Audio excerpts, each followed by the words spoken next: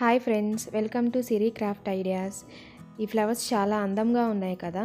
ఈ ఫ్లవర్స్ని చాలా తొందరగా తయారు చేసుకోవచ్చండి. ఎలానో చూసేద్దాం. ఫస్ట్ లెంత్ 20, విడ్త్ 10 సెంటీమీటర్స్ ఉండే పేపర్ తీసుకోవాలి. ఆ పేపర్ని ఇలా రీఫిల్తో కానీ లేదా మీ దగ్గర ఏదైనా ఎక్విప్మెంట్ ఇలాంటిది ఉంటే దాంతో ఇలా ఫోల్డ్ చేసుకోవాలి.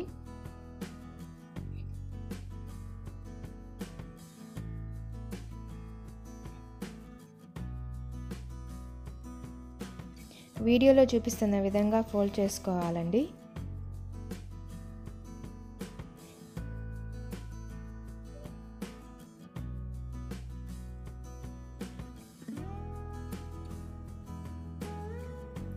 ఫ్లవర్కి కింద కాడ ఉంటుంది కదా, కాడ అంటారు, దాన్ని మనం తయారు చేస్తున్నాం. ఇప్పుడు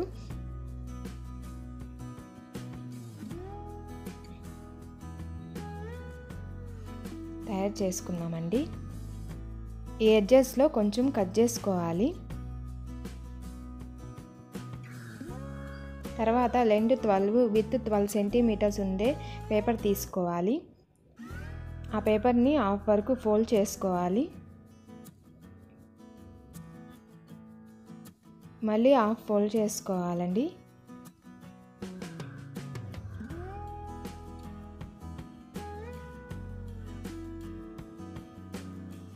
మళ్ళీ ఇలాగే హాఫ్ ఫోల్డ్ చేసుకోవాలి.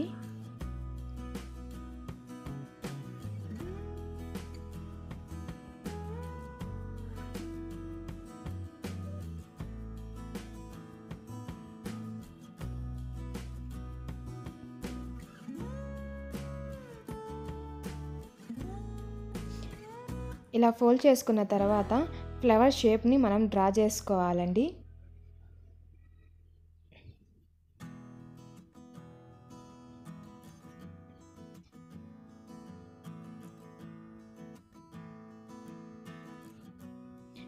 ఇలా డ్రా చేసుకున్న తర్వాత కట్ చేసుకోవాలి.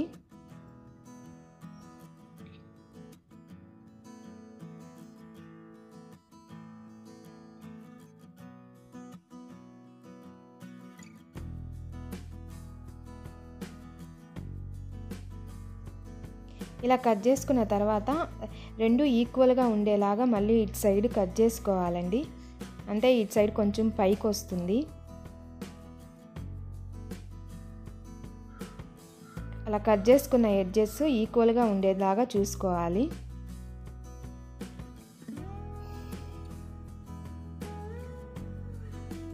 చివర్లో ఇలా కొంచెం కట్ చేసుకోవాలి.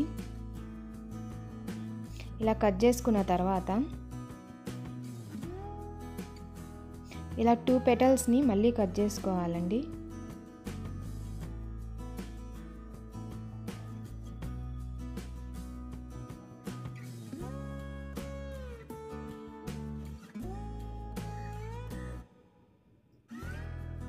ఇలా వీడియోలో చూపిస్తున్న విధంగా ఫోల్డ్ చేసుకోవాలి అన్ని పెటల్స్ని.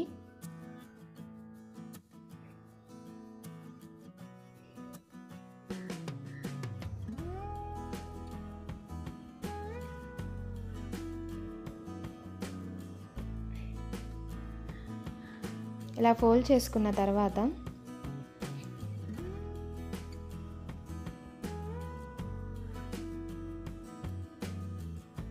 ఇలా పెటల్స్ని అంటించుకోవాలి ఫ్లవర్ షేప్ ఫామ్ అవడం కోసం.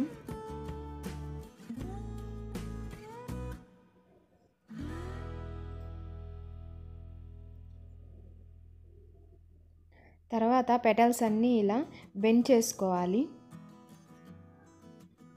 ఇలా బెండ్ చేసుకుంటే ఫ్లవర్ బాగా చూడడానికి చాలా అందంగా ఉంటుంది.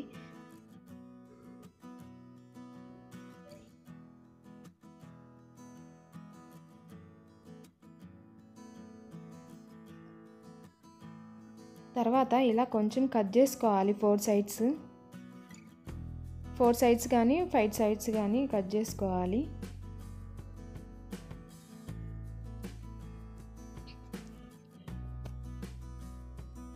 ఇలాగే 4 చేసుకోవాలండి. అలాగే గ్రీన్వి కూడా 2 చేసుకోవాలి. తర్వాత ఇందాక మనం కట్ చేసుకున్నాం కదా 2 పెటల్స్ని, ఆ పెటల్స్ని తీసుకోవాలి. వాటిని కూడా ఇలాగే హాఫ్కి ఫోల్డ్ చేసుకోవాలి.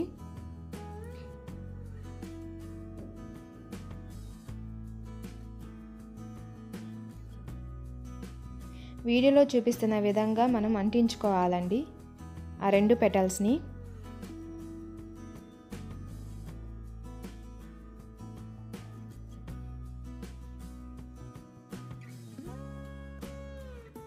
తర్వాత చివర కొంచెం కట్ చేసుకోవాలి.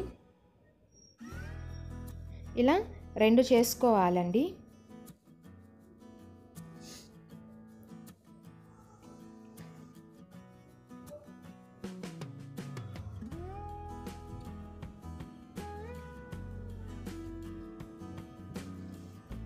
ఈ ఫ్లవర్ని ఇలా అంటించుకోవాలి.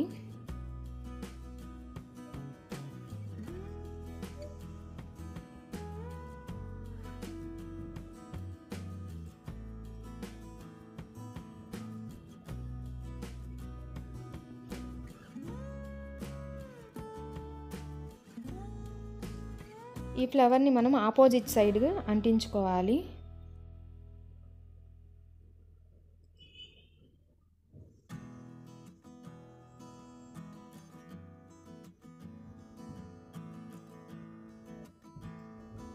తర్వాత మనం ఫ్లవర్ తయారు చేసుకున్నాం కదా, ఆ ఫ్లవర్స్ని కింద నుంచి అంటించుకోవాలండి.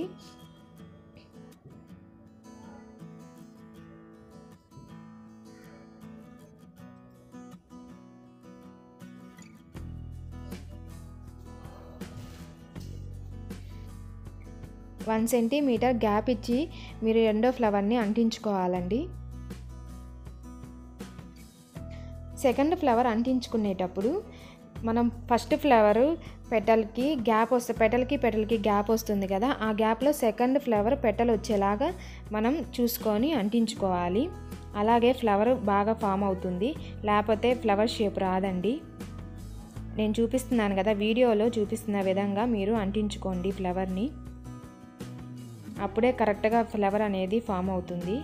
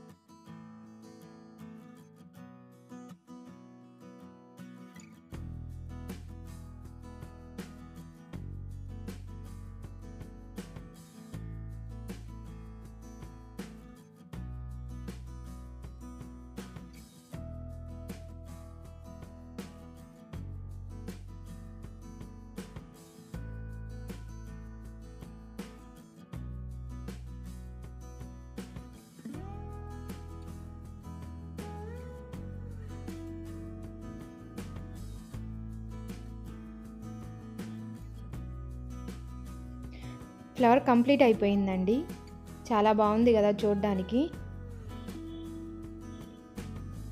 ఈ వీడియో మీకు నచ్చినట్టయితే లైక్ చేసి కామెంట్ చేసి సబ్స్క్రైబ్ చేసుకోండి. Thank you for watching.